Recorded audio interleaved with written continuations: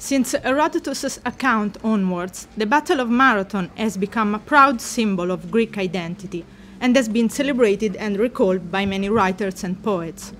At the same time, it was taken on by imperial ideologies since Augustus onwards as an image of supremacy over the Persians. This is true in particular for the late antique period, when the emperors had to face the Persian threat, that is, the expansion of the Sasanian Empire, continuously. During the age of Justinian, the revival of the literary epigram chose among its subjects episodes connected to the Battle of Marathon, just like previous epigrammatic poets had already done.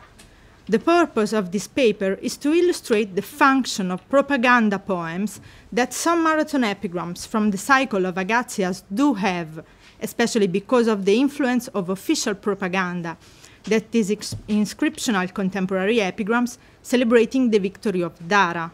In particular, I will consider as a case study the use of the adjective medophonos, which conveys the idea of the Emperor Justinian as a new Miltiades, defender of Greek identity. The importance and fame of marathon inscriptional epigrams of the classical period is very well known, but the most famous Greek victory of all time was also an inspiration for literary epigrams. In the Planodian anthology, we find some ekphrastic epigrams that develop themes connected with some episode and characters of the Battle of Marathon. As you can see at point 1 of your handout, I'm talking about APL 117 by Cornelius Longus, on the picture of Phasis representing the dramatic episode of Cynigerus, the brother of Aeschylus. APL 222 by Parmenion on the statue of Nemesis of Rhamnus, just like the anonymous APL 263. Or, for example, APL 232 by Simonides on the statue Miltiades dedicated to Pan after the victory. All these ekphrastic epigrams, included by Planudes in the 4th book of his anthology, take inspiration from the works of famous historians like Herodotus and Pausanias, who report the episode mentioned above. In late antiquity, Herodotus' work was very well known. Themistios says that the Persian wars were taught at school, and the most famous episodes were exploited in particular by rhetoricians and poets, as you can see at point 2 of your handout. The episode of Cynigerus is not absent, no surprise at all, in the model of the new poetic style, Nonnus of Panopolis. In the Dionysiaca, he refers to the episode of Cynigerus in book 28, talking about an Athenian warrior without hands. Nonnus also refers to Pan in book 27. Let's read Nonnus' passage.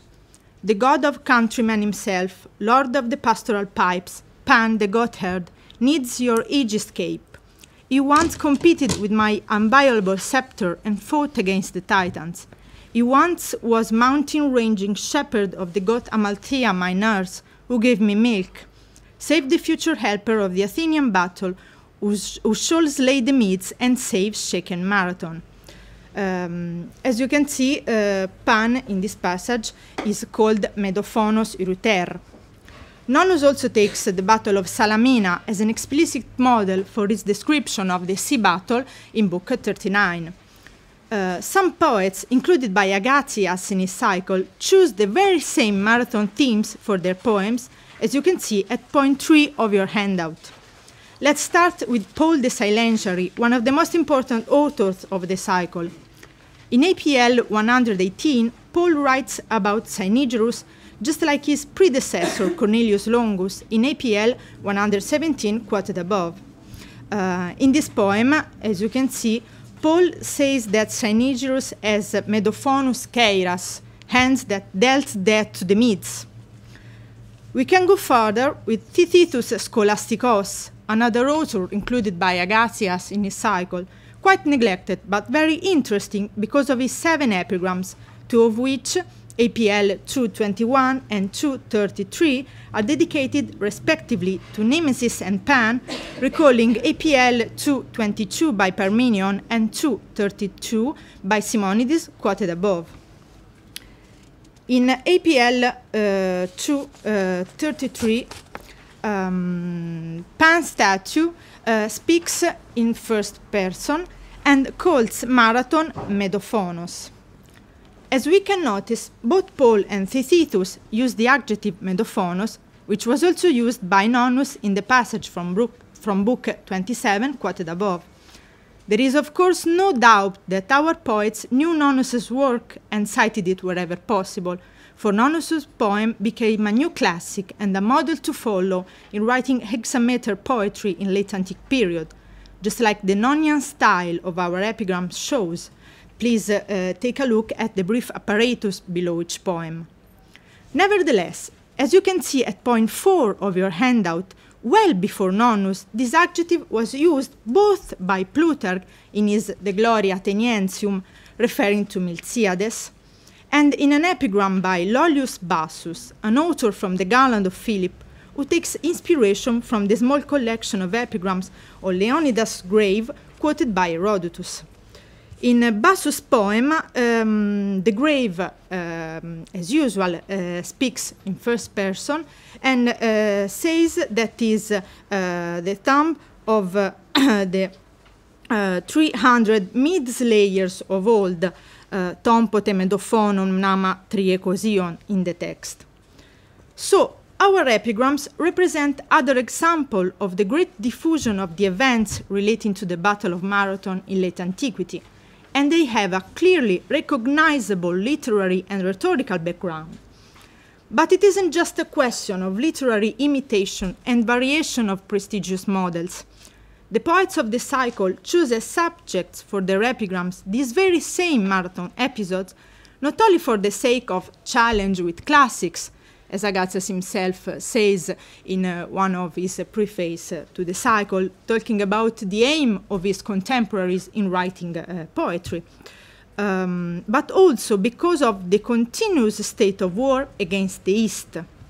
This kind of episode took a political meaning and became an image of the fight between the Mediterranean world and the East, quoting Professor Gianfranco Agosti, the same meaning that was also true for Nonnus. This aspect was brilliantly pointed out by Pierre Chauvin in a personal suggestion to Francivien for his edition of the Dionysiaca. Let's read Chauvin's words. Ces épigrammes jumelles, that is APL 221 and 230T by Tacitus, témoignent de la popularité dont les guerres médiques ont joui dans l'Antiquité tardive à cause des conflits contre les Sassanides. Actually, to understand the true value and the real significance of these poems, we have to consider them along with contemporary inscriptional epigrams celebrating the Roman victory of Dara. The so-called First Persian War of the Emperor Justinian against the kings Kavad and Khusro I took place in the years 504-532. In 530, the Roman army, under the leadership of Belisarius, obtained a great success in a battle at Dara, on the river Euphrates.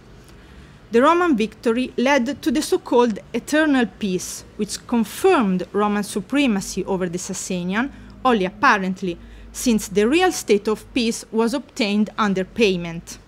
Nevertheless, there was a huge effort to propagandize the victory. Justinian commissioned a work, maybe a panegyrical poem or a historical account, to John the Lydian. A statue was set up in the Augusteum, a column was erected in the Hippodrome, and so was a bronze equestrian statue of the emperor, on which there were two epigrams celebrating the victory that you can see at point 5 of your handout. That is APL 62 and APL 63. Let's read them. These gifts, O king, slayer of the Persians, are brought to thee by Eustochius, the father and son of thy Rome. A horse for thy victory, another laurel victory, and thyself seated on the horse, swift as the wind. Thy might, Justinian, is set on high, but made the champions of the Persians and the Scythians lie ever in chains on the ground. In this poem, Justinian is called Basileus Medoctonos. Let's read APL 63. The bronze from the Syrian spoils molded the horse and the monarch and Babylon perishing. This is Justinian, whom Julian, holding the balance of the East, erected his own witness to his slaying of the Persians. In this poem, as you can see, the city prefect Julian erected a statue that is Martyra Medophonon. As we can see, the same adjective we have found in our epigrams, Medophonos, and a little variation of it, Medoctonos, were used by the anonymous author or authors of these two inscriptions. Another relevant contemporary example in which this adjective is used is Paul the Silentiary's description of Saint Sophia, again at point 5 of your handout. Of course, as you know, the ekphrasis of Saint Sophia is not an inscription, but we can legitimately consider Paul's poem an inscription-like text because it was recited into the church during an official ceremony a few days after Saint Sophia's second dedication in 562. And we have to consider that just a year before, in 561, another peace treaty with Persia, a 50-year peace treaty with Persia, was made by Justinian. That's the reason why we can read a verse like this, Saint Sophia 1:3-8. Let the glories of mid-slaying works remain unproclaimed today. All these ekphrastic poems were written to celebrate the greatness of the Emperor Justinian and his success against the Persians, and clearly show the overlap between the image of the imperial victory and that of Marathon. They share with literary contemporary example the same use of the rhetorical and ideological tradition concerning the Persian wars, as the adjective Medophonos suggests. The literary epigrams included in the cycle were not just written only under the influence of their predecessor, but, along with inscriptional epigrams, they contribute to propagandizing Justinian's successes, exploiting one of the most popular symbols of Greek identity of all time. Thus, we can notice how a typical Greek model, that of Miltiades and the Marathon heroes, was recalled in constructing the image of an emperor, Justinian, who didn't see himself only as the heir of the greatness of Rome. For example, just think about his legal policy. This is one of the aspects of Hellenism reception in late antiquity, the pride of keeping alive the traditional Greek past and Greek cultural and political identity. Greek exempla in that kind of propaganda poems, be they literary or inscriptional, are far from surprising if we think about all the panegyrical Greek poetry of the 5th century, unfortunately lost, that employs comparisons between Greek characters of the might or of the glorious past and their laudandi. For example, think about Ellen Cameron's work on Claudian. The fact that the Medophonos idea, as we can call it, became such a symbol of Roman supremacy over the Persian is confirmed by another later inscriptional epigram, also included by Planudes in the 4th book of his anthology, in the same section that contains both APL 62 and APL 63. I'm talking about APL 46, as you can see at point 6 of your handout. The emperor, the army, the cities, and the people erected the statue of Nicetas, bold in war, for his great exploits in slaying the Persians.